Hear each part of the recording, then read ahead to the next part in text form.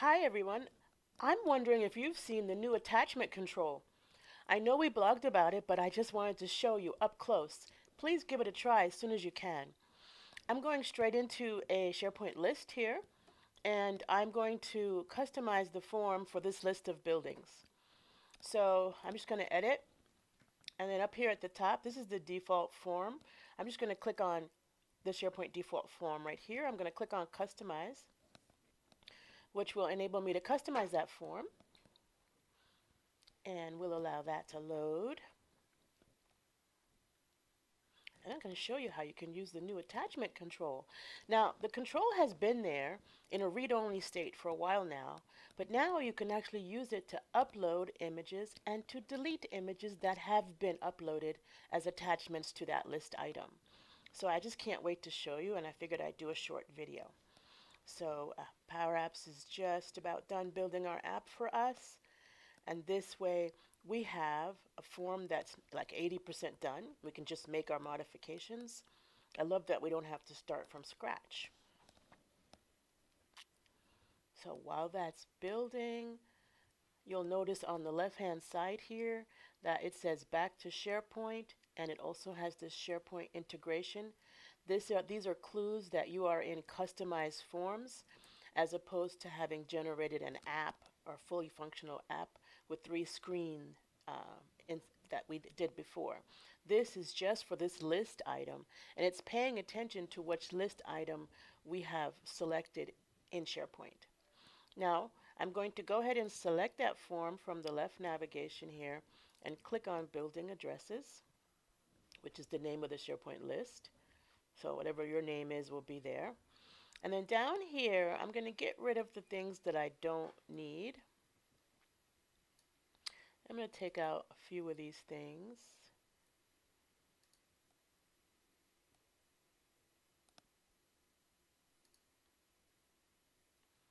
And then after I remove those, I'm going to add the attachments control. So you'll see that there are two attachment generated controls. There's the has attachments, which allows you to solicit a Boolean answer to the question, does this list item have an attachment, true or false? And the actual attachment control. So I'm going to add the actual attachment control to the form. Basically, that's all I have to do. I just have to make sure it's added, and then I will go back to SharePoint and save and publish this change. This attachment control is designed for forms, and so the way you add it is to make sure that the checkbox in front of attachments is checked in all your form controls. You won't be able to have the same functionality outside of a form.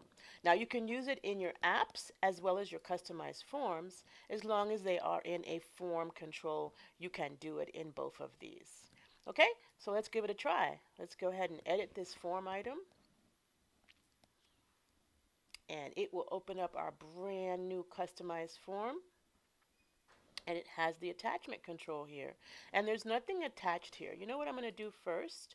Let's edit this list view so that we can see whether or not these items have attachments without opening them. So I'm going to go to the attachments, and I'm going to make that column number 1, which will give us an attachment icon if one of these list items happens to have an attachment. Okay, oops. Okay, so now we have the attachments column as a first column, and there are no attachments on this list right now. So let's go ahead and use our customized form and play with our new attachments control capability.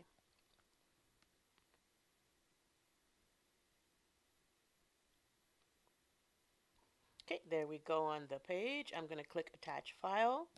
Notice it gives me a way to browse. I'm going to browse to my desktop and pick up that building photo. And now that is attached to the file. Now, nothing has happened here in the background, you notice, until I press Save. So it's important to remember that when you do these attachments, to press Save, because that's when they'll actually get attached. But I'm going to go ahead and attach another file as well. Let's attach a PowerPoint file.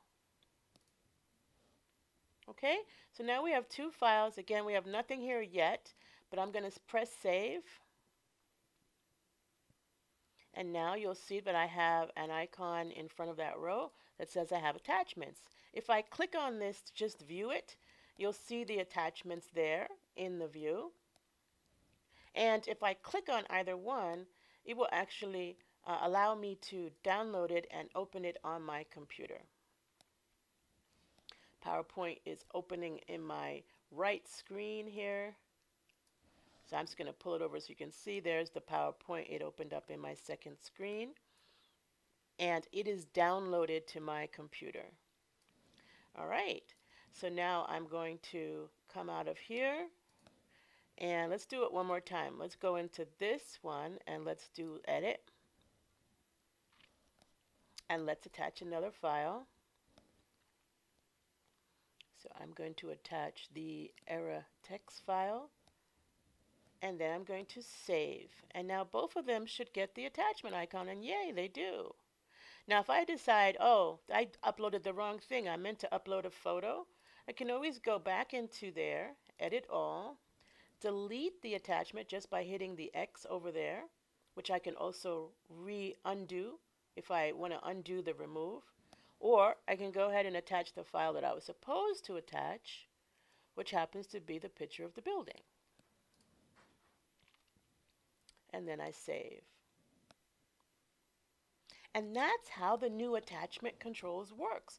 It is so easy to use, and I'm sure you're going to enjoy using it. Now, to give you a couple of best practices, beware that large list attachments can impact the performance of your SharePoint list, especially if the list is very wide and you have a lot of lookup or complex fields. So help your users to understand that their attachments should be controlled. Now, just to show you kind of how that works, if I go into edit here and let's go back into customize this form, I want to show you how you can help out with this scenario.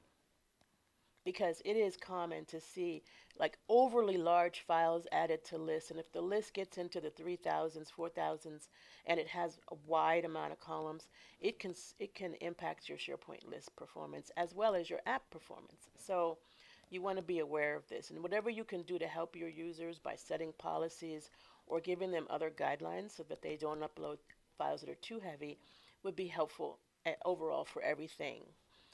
But I do want to show you that this control does have some properties unique to this problem. So I'm going to click on the attachments control. And you notice that it itself is a control. In this case, because we generated this by ourselves, this is data card value 12. All right.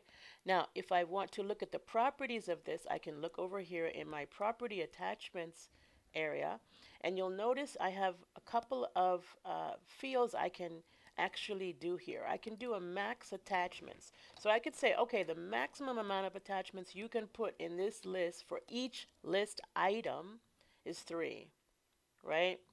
And then if we look at this, this is the maximum attachment size in megabytes. So the app maker can actually say, okay, for this list, we don't want anything bigger than 7 megabytes. Okay? And so by using these particular properties, you help prevent performance impacts when people get crazy and start uploading really heavy files.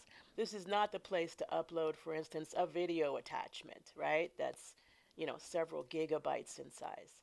So I hope that was helpful to you. I hope you'll enjoy playing around with that. Please give us your feedback and let us know what we can do to make it better. And I'll see you at the next video. Happy power apping.